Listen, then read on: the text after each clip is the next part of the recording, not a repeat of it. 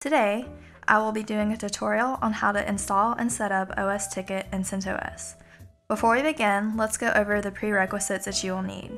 For the web server, you'll use Apache. For the PHP version, we recommend version 7.3. For the MySQL database, you can use version 5 or above. I personally use 5.5.6. Now, we can go ahead and download the latest version. Since my CentOS virtual machine does not have a GUI, I will download the files to my computer and then transfer them over to my virtual machine. Visit osticket.com/download and choose the options you would like. For this tutorial, I will choose version 1.12.2 without any language packs or plugins.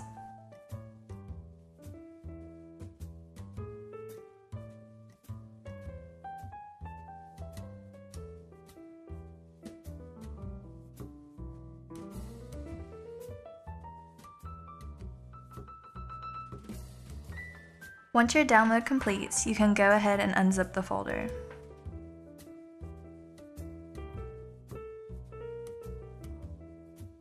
Now, I will transfer the upload folder to my virtual machine.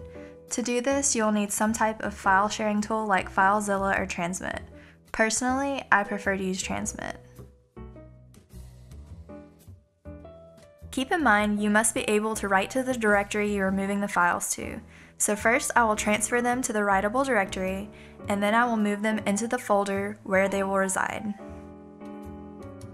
Now that I have the files on my VM, I will move the upload folder to var www.html. At the same time, I will rename the upload folder to osTicket.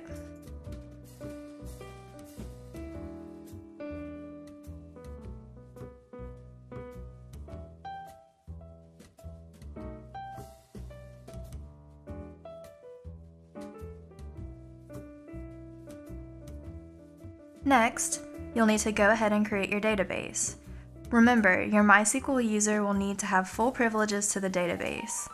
I will create the database using the command line, but remember, you can always use tools such as HeidiSQL, MySQL Workbench, or my personal favorite, SQL Pro, to manage your database. You will just need to use your SSH credentials to connect to your database. Go ahead and run the following command where root is your MySQL user.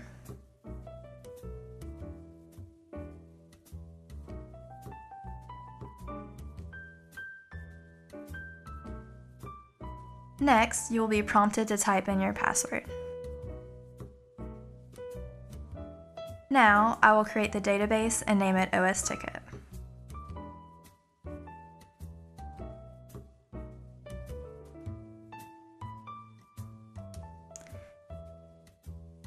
You can confirm that your database was created by using Show Databases.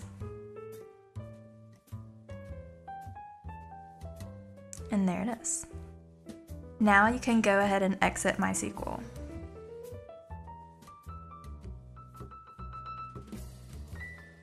After you've created your database, you're ready to set up your installation. Type your help desk URL into a browser and you'll see the step-by-step installation guide for your help desk. For my VM, the URL will be 192.168.70.9/osTicket/scp.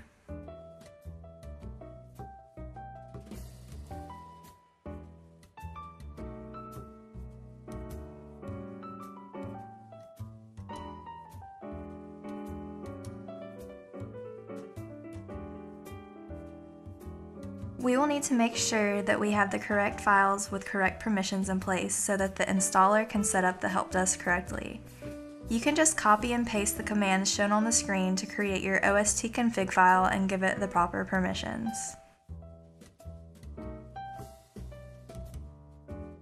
Make sure you've navigated to your osTicket folder before you do this.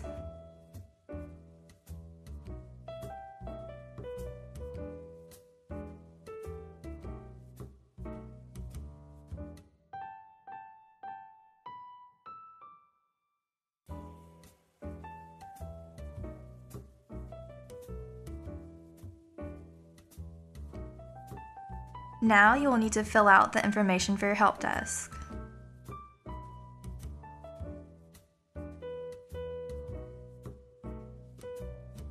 The default system email is the email your customers will send tickets to. This is something you can continue configuring later.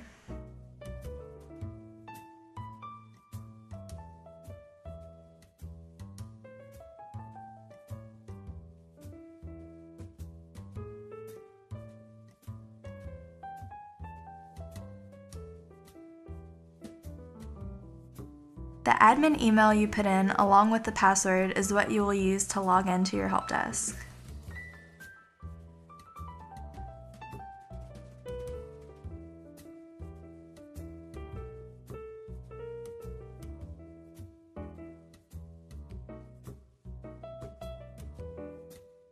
The next section is for connecting to your database. The table prefix will be placed before the name of each table in the database. We suggest using ost_.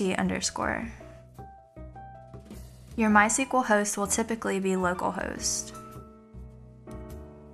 The database name is the database we just created, osTicket.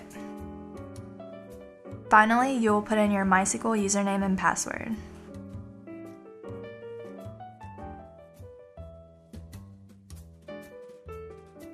This completes the installation. Now you can configure your help desk by going to your URL and typing /scp at the end. You can also see the option is right here for you to just click on.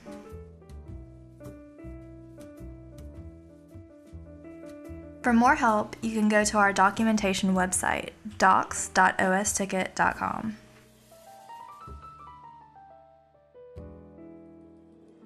If you like this video, give us a thumbs up, and to see more helpful videos like this one, subscribe to our channel.